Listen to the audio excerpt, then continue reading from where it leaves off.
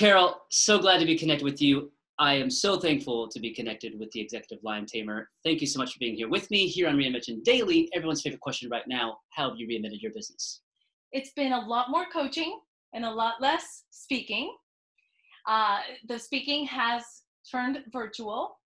And then in June, my academies have started up with the construction companies and the distribution companies and my manufacturers, who are just blowing their doors open. I mean, they have 2 to 3 times the work that they normally do.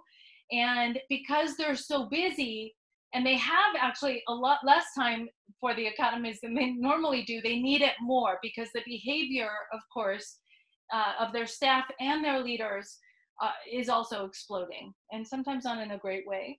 So we need to hold them accountable, and we need to keep working on their leadership. In terms of webinars and academies and seminars and leadership, you know, when we do things on video, there's that wall. We can only see so much of each other. And so in order to be interactive, we have to get really innovative. And so the first month or 2, I wasn't that great at it, I'll be honest, because I'm really good at it in person. But now I've gotten to be much better at it. And although my academies are still in person, my webinars are much more interactive, and they're actually very, very well done now. So I'm very happy about that. And then the other thing, which is huge, is that I'm doing a lot more marriage counseling and family counseling for my CEOs, my surgeons, and my attorneys, because frankly, they're with their spouse and their families a lot more than they're used to. And so they now realize that they need to work on their relationship. So we've saved some more marriages, so that's good.